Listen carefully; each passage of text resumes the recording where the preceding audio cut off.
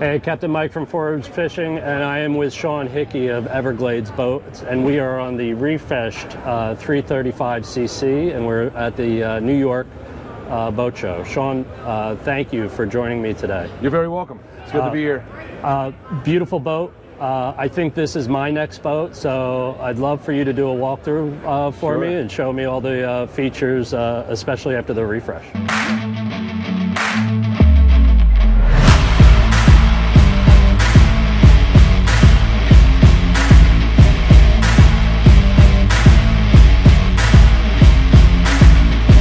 Yeah, well, this is really exciting for Everglades because they finally have introduced a new and updated version of the 335, which is one of the iconic boats that Everglades has been building. It's grown out of a boat that was actually designed in the early 2000s. So it's now become the 335, and this is the newest version here. So what they've done of a lot of really nice improvements up to the bow of the boat up here. If you can see, they've done a U-shaped seating up here with a table that's actually electric that will actually come up and down. So you can make it into a casting deck, which is really nice because a lot of the times the center consoles, you're boarding them from the bow because the engines are in the way. So you can step on and off really easily. Or now, Sean, I could stand on that and cast from it? Absolutely. Yeah, this becomes, underneath here, if you notice, the table is actually non-skid. So they make it all non-skid. So when I get to this level here, I can stop at the casting deck. Or what I really like is that I can bring it all the way down into the deck and hide it. So it goes flush. No tripping on it or anything like that. Nobody's tripping on it, so I'll stop right there. All the Everglades are equipped with the rod holder cup holders up here, all of the 335s. You have two here, two right off to the side here, so there's four. Those are cup holders and they're rod holders. And then down below here is you've got in here, in the locker, a windlass, okay, which can free fall. You have controls up here. The boat is going to come with the anchor rod and the chain. It's a stainless steel plow anchor with a cleat off inside as well. Now, is that saltwater wash down? That's a freshwater basically faucet in order to wash things down as they come up. Very nice, very nice. And a cleat, safety cleat there. Yep. Excellent.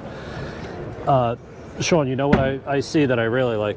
I had to move my running. I have a center mounted running light on my boat, and when I put the trolling motor on the bow, I actually had to move them because now I was blocking, one side from other boaters. So I like having the two separate ones. Have them split like that. So I like it too, and it's all LED lighting as well. Very nice. These seats all storage? Yep. Here we go. Whoa, lights in there. It's all lighted, and if you notice, they all have gas assist shocks on them. And Everglades goes the extra mile. You see a lot of companies that'll use plastic fittings right at the major stress point. They go the extra mile. It doubles the cost of the gas shock, but it serves its purpose, right? It's durable. This is opening and closing constantly. You don't want to put plastic at a weak point. You know what I really like, Sean? With the gasket stuck on the door, I don't run a risk of, when I'm cleaning down here, I don't run a risk of tearing the gasket because it's always stuck to it's always stuck to the lid. That's right. I like that. It's all recessed in there. Everything's finished in there too. Beautiful. You also have storage on both sides and the seats here. All right, let's open one of them. Again, lighted. Oh, got my. And that's got that's the ladder for the dive door. Excellent. Or the utility door, as you like to call it. Now these drain overboard? That's correct. Okay. Everything drains overboard on an Everglades. If it's on the deck, if it's a cup holder, they're plumbed. Okay. They're plumbed to go overboard. If it's a cup holder, rod holder, all of that's plumbed and run onto the deck and then go directly overboard. Now, Sean, if I order rod holders from the factory, they'll all be plumbed in as well? If anything that comes from the factory will be plumbed in. That's correct. Yeah. Excellent. In-deck storage here? Yep. And then here's the additional storage in the deck. Again, lighted. I could fit my trolling motor batteries in here nicely. Yep, absolutely. There's a lot of room in here. And that it goes pretty far forward, and that drains again. Yep. That one will drain overboard.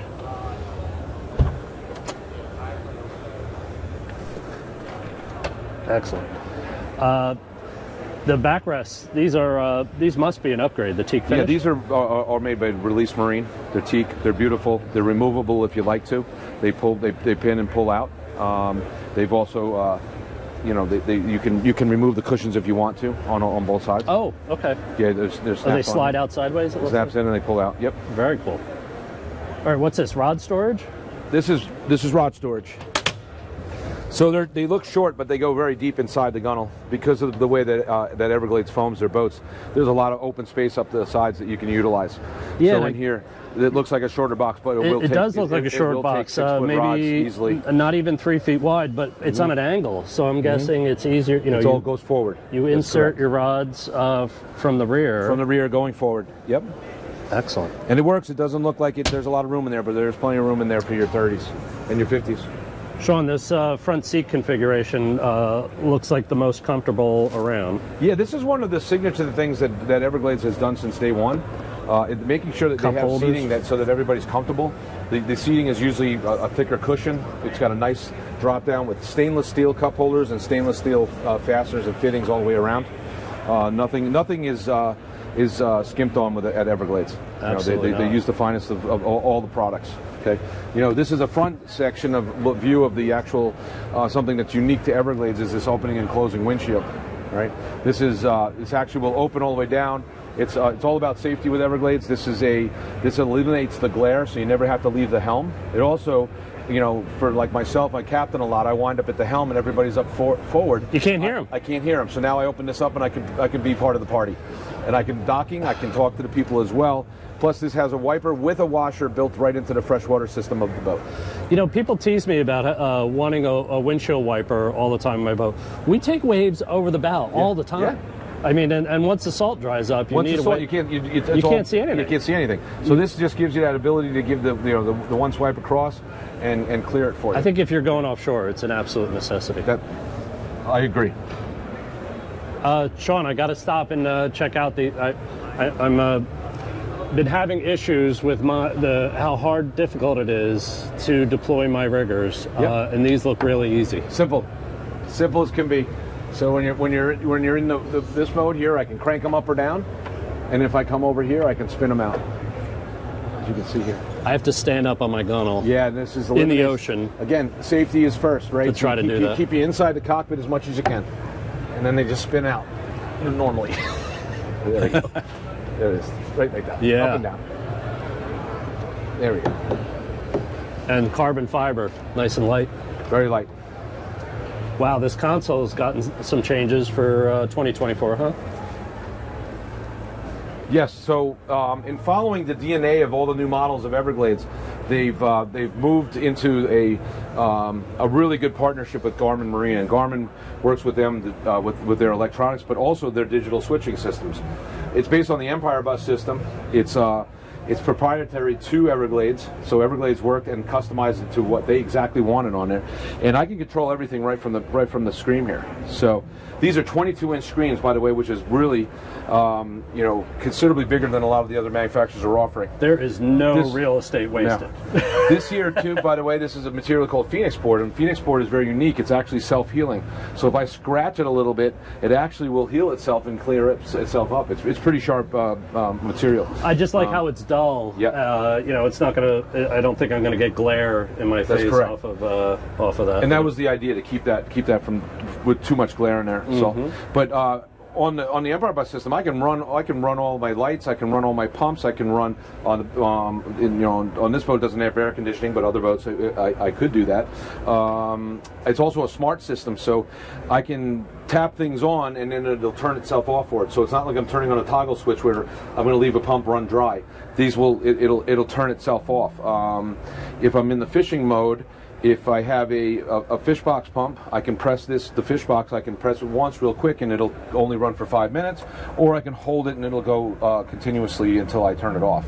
So those are all things like, instead of having to hold an old toggle switch. I have to hold mine up. Yeah, you have to hold it on a lot of the other ones. This doesn't, you don't have to do that. I love that. So also I love this. So when I do come on here, I got all my spreader lights. If I want to bring them up, I can do a percentage, so I don't have to be fully blasting my neighbor at night with all my spreaders. I can set them down a little bit and tone them down a little. Or if I'm only on one side of the boat that I need them, I can shut them down to the other. So each one is individually controlled and on dimmers. And if I want to turn them all off at once, boom, I can turn them all off at once. That's really nice. And every time I turn something on the boat, We have a visual It's cue. going to visual on here, right? So what I love about it too is I'm on the helm. So when you come to this is a systems page. I can turn the pump on from here. I can also trace out all my. I can see my freshwater system. I love that you have a sending unit. I have a sending unit and on the holding tank, and it also shows me on here where those are. So I have a locator. Where's my freshwater tank? Oh, here it is in the back because it's the light blue. Then I have my my fuel tank, which is green, and I have my holding tank up forward, which is my which is yellow. Okay, and then I can run all of my fishing equipment from here, all my pumps from here as well. I've got lights galore that I can run, underwater lights standard, and then I can come back up. This is my helm section here, and as I turn on my nav lights, they'll come up on the front of on the screen there, right? If I turn on my freshwater pump, it comes on there. The world water pump, it's coming back here. So those little icons are actually located where those pumps are. So if I'm trying to trace them down, I can look to this and it'll give me a reference point. That's incredible. Okay. What a nice let me show you. Let's do the windshield here.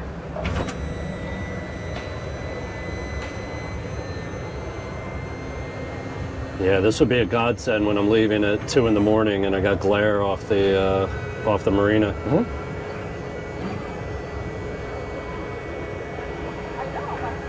It's I never have to leave the helm when I'm running the boat.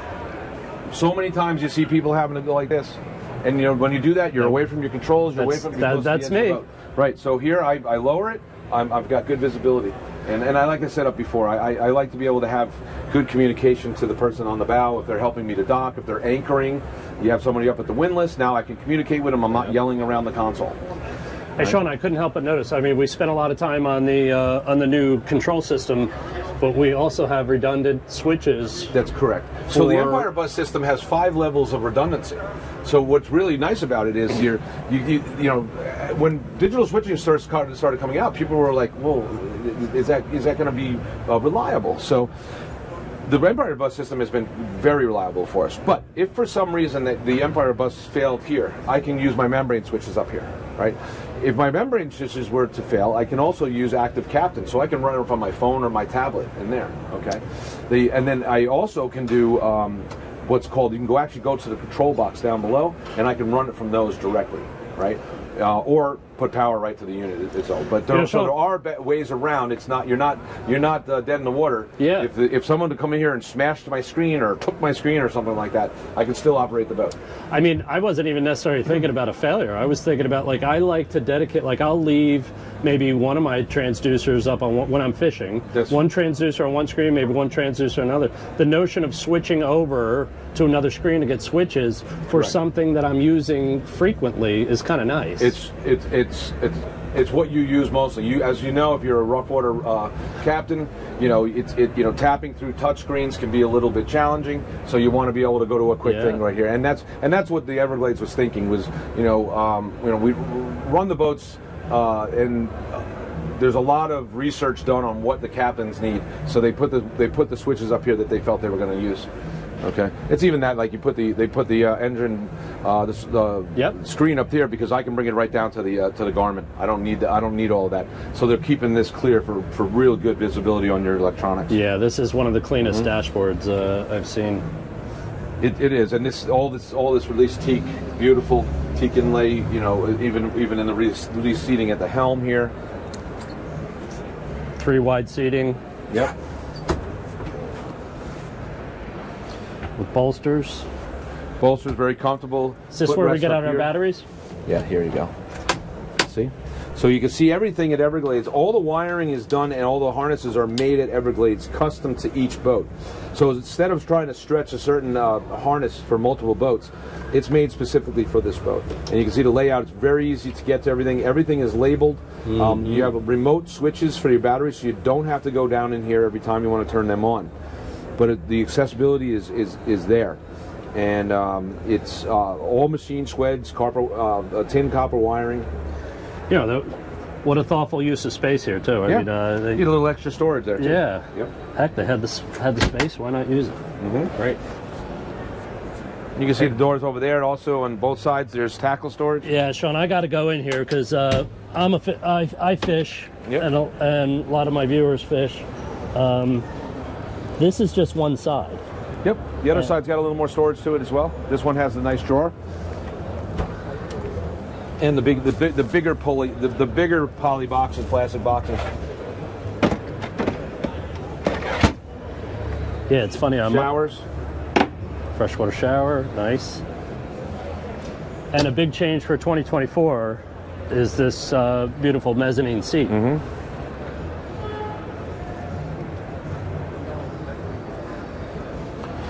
So we have a footrest.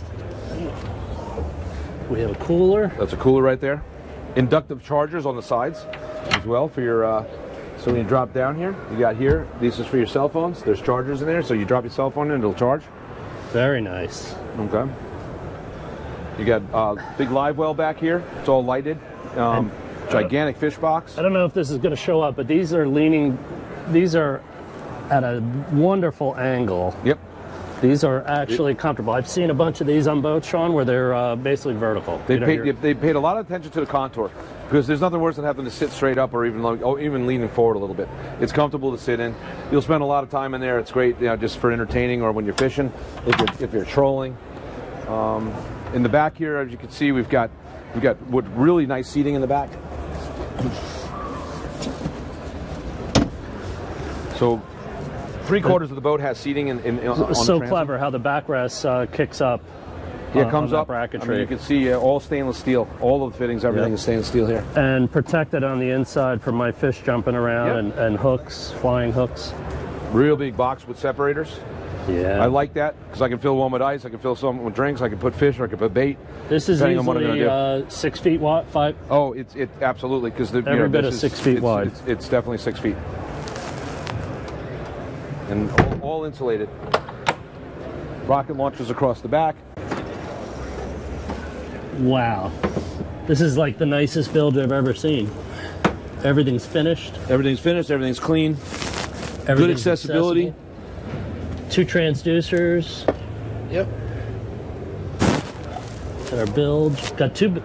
Oh, we got a bilge back there. That's a fish. This is live well, right? That's correct. Live well and washdown.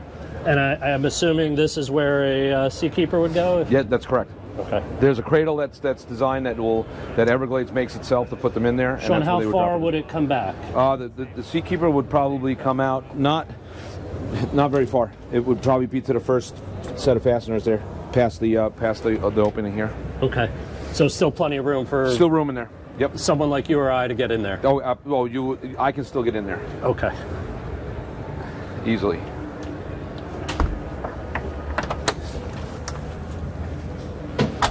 So Sean, are these the 425s or the 450s? These are 450s. Okay, so those are obviously new for this year. Mm-hmm. On your website, do we have all the performance specs? Everything's available. So you've already tested? Every boat that Everglades does is thoroughly tested. Yeah, they will not. They do not use the public as a guinea pig. They want to test them themselves. All right, so one thing that I really love about Everglades boats is how you've designed the stairs, the ladder to go up into an optional second station. That's correct. Just very, very thoughtful. I mean, so this boat doesn't have the second station, but it comes with a ladder and it's already prepped for it. It's already there. So with today, everybody's got a radar. They've got GPS antennas. We even have families that want to go up there and sun. They go up there and throw a towel down, and then they get up there and enjoy the weather. But when we do the tower, Everglades does a very innovative tower that actually allows the boat to be rack stored or trailered. It breaks down in about 5 minutes with 2 people. It cantilevers apart, and there's no unplugging of rigging or anything. It's really sharp, and it allows for a little more versatility on where you store the boat. That's why I want one. Yeah. Hey, Sean, I noticed you guys made changes to the dive door here. We did a beautiful dive door. What it does is the gunnel will actually open up, and it opens up to two cup holders with teak on it. But let me just show you how clean it is when we close it off.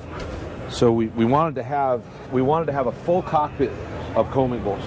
Yeah. So what we did now, we've had the entire port side and starboard side are now combing.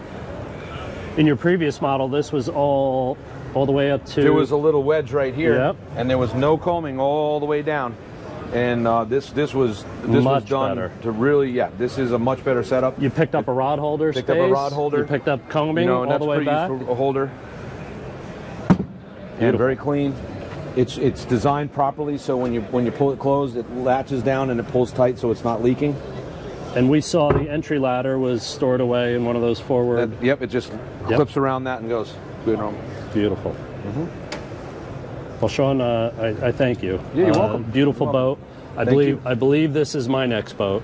Yep. I am going to want the folding tower, though. Yeah, go out, pick a bad day and go for a ride and see what really makes Everglades special. I'm going to go see. I'm going to go see Chris at Garden State Yacht Sales and take a ride on one. Take a ride once he gets Make sure it's a bad day because that's when we shine. I will. All right. Thank you very much, Sean. You're Appreciate welcome. it.